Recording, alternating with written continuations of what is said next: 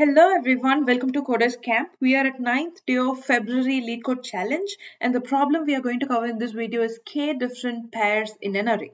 So we are given an input array nums and a variable k, which is also an integer, and we have to return the number of k difference unique pair in the array. So what is meant by the k different pair in the given array is it is a pair of two numbers, and the numbers must be of index I less than j less than nums dot length, which is nothing but the pair must be like 3 comma whatever in the future, that is after the index 0, and the difference between two numbers must be k. And also we have to take the count of only unique different pairs. So let's understand this with an example. So here is a given example, and we have to find k different pairs whose difference is equal to 2. So starting from 3, as the problem statement said, our values must be of index I less than j less than n, which is nothing but length of the array. So now, so in that case, we have to start from the very first index of our array, which is 3. From here, we have to check for elements whose difference is 2. So now 3 minus 1 is 2. So we are adding 3 comma 1, and 3 minus 4 is not 2, ignoring it. 3 minus 1 is again 2. That is also considered to be a pair whose difference is 2, but we already have 3 comma 1. So adding 3 comma 1 again is not a unique pair. So in that case, we cannot add it to our result or count as part of our result. So again 3 comma 5 is also a pair whose difference is 2. So now let me add 3 comma 5 as well. So now starting from 1, again we're going to do the difference between 1 and 4 is not 2, 1 and 1 is not 2, 1 and 5 is also not 2. Considering the same from 4 comma 1 and 4 comma 5, none of the differences are 2. And finally 1 comma 5, the difference is again not true. So we got only two pairs which are unique and whose difference is k. So 2 is going to be a result. So how are we going to approach this programmatically? So as we have seen how we iterate our numbers right from the beginning and comparing it with the rest of the elements, we can go for two for loops to compare the elements in such a way that I is equal to 0 to n, and the second for loop starts from j is equal to I plus 1 to n, because we have to compare only with the rest of the elements in the array. So by doing so, we'll compare the elements, and if the difference comes as k, then we are going to add over it or increment our result variable. So this is a brute force approach, and that is going to take big O of n log n time, as the second loop actually reduces by one element for every iteration. So but then how are we going to do it optimally in big O of n time? Let's see. So now there are two elements that is going to help us to achieve our optimal solution. The first thing is, here they have asked only the count of k different pairs and not the actual values or actual pairs itself. So in that case, we don't have to really store them or compare them in the particular order, because if it is 3 comma 5, or if we compare 5 comma 3, anyway one element is going to be at index I and other element is going to be at index j. So here checking with the order doesn't matter, since our output is just the count. And the second thing here is, if we have to check the difference between any two elements is equal to k, one way is to compare the elements and find the difference and check whether it matches k or not.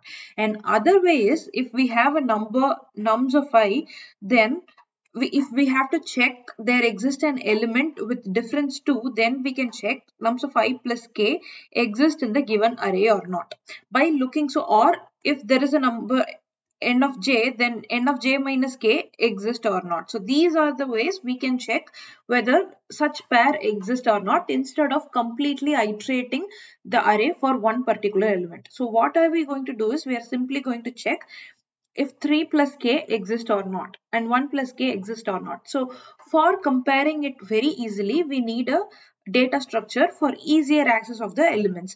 So we either go for a set, but there is one more criteria we have to understand here.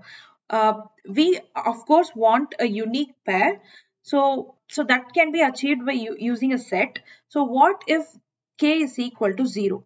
So in that case, we have to compare the elements exist twice. For example, 4 comma 4 is, if the array is having 4 comma 4 and the k is equal to 0, then in that case we should be looking for the pair 4 comma 4 in this given array.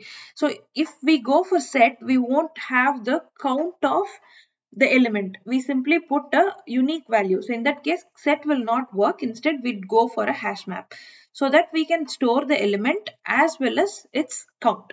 So simple logic is that we are going to use a hash map to store the element and its count, and we are going to check if the element plus k exists or not. If it exists, we are going to increment the value. If not, we are going to further proceed with the iteration. So it is as simple as that. Let's go for a very quick iteration so that you'll get an understanding of how we are going to implement it programmatically. So this is a hash map. I'm going to store the number and count of its occurrence. So here the number 3 occurred once and number 1 occurred twice, 4 occurred once and 5 occurred once. So what are we going to do? We are going to simply iterate these 4 numbers and look for that number plus k exists or not. So now 3 plus k exists or not? Yes, it exists. So we are incrementing our result to 1. And then 1 plus k is 2. 3 exists or not? Yes, 3 exists. So it can be 1 comma 3 or 3 comma 1. All we need is the count. So we are going to increment our result one more time. And then 4 plus 2 is 6. 6 doesn't exist. 5 plus 2 is 7. 7 also doesn't exist. We are at end of the list. So simply we are going to return our result. So this case is applicable if k is greater than 0. So if there is a difference, then we compare if that exists or not. So if k is equal to 0, then in that case, we are going to look for the count. For example, if k is equal to 0 in the same case, then we are going to look for, we can form the pairs only if both the numbers are equal, right? So in that case, we are going to look if 3's count is greater than 1. No, 3's count is not greater than 1.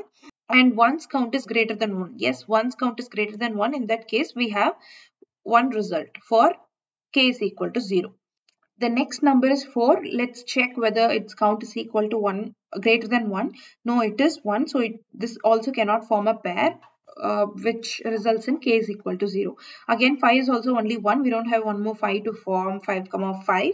So finally, we are going to return our result. Result is equal to 1. So this is for case k is equal to 0. So yes, this is how we are going to code it. Let's go to the code now. So as I said, we are going to have a map in which we are going to store the numbers and its occurrence. So yes, this loop will update the number as key and the value as the occurrence of the number in the given array. So once that is done, we are simply going to iterate the key set and check whether the number satisfies the condition we have seen. So we are going to check if k is greater than 0. Then in that case, we are going to check if the number plus k exists or not. Or if k is equal to 0, then in that case, we are going to get the count. And we are going to check whether the count is greater than 1. If both the cases are, if one of the cases are satisfied, then we have a pair that is satisfying the problem statement. Then we are going to update our result. So let me declare a result variable. And finally, we are going to return the result. Okay, let's try it.